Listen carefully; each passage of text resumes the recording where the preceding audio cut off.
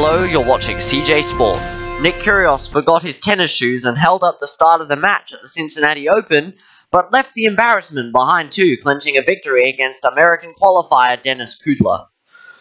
Kyrgios walked onto the tennis court wearing basketball shoes. Pre-game, he rifled through his bag trying to find his tennis kicks and can be heard swearing as he looks. When he realized they weren't there, a tournament aide proved to be a big help, bringing his shoes out from the locker room.